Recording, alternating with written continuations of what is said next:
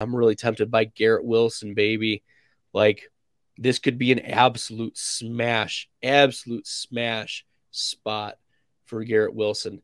I'm really into getting Garrett Wilson started on the team. Let me pull up some data for y'all, and we will dive into it a little bit more.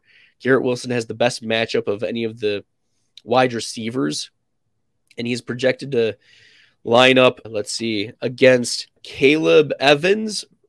Per PFF, he's projected to line up 14 snaps against a Caleb Evans and 21 snaps against Sullivan. So playing on the outside, these are going to be deep targets. He's got the pedigree, one of the best receiving prospects that we had. I think I would take Garrett Wilson. And if we're looking at some of the stats from Garrett Wilson, like he needs to be an every start type of player for you moving forward. I don't know why you wouldn't. Okay, let me see if I can find the Garrett Wilson stats for us real quick. But the upgrade to Mike White is massive. It's absolutely massive. Okay, so Garrett Wilson on the season, 49 receptions, 79 targets, 628 receiving yards. He's the wide receiver 31 fantasy points per game, but he's the wide receiver 22 in total fantasy points. If we look at his game log, he's had a wide receiver 6 finish week 2 against Greg Newsome, where he only played 63% of snaps.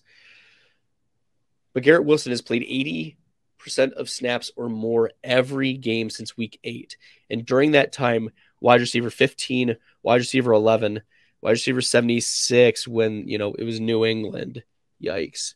And Jalen Mills was the one lining up against him. And it was Zach Wilson. And then week 12, Mike White back to wide receiver 5.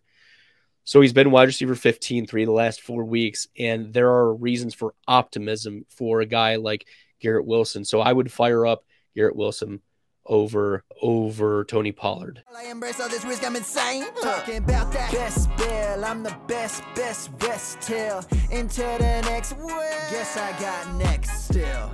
Best bill, I'm the best rest till into the next world. Guess I got next still.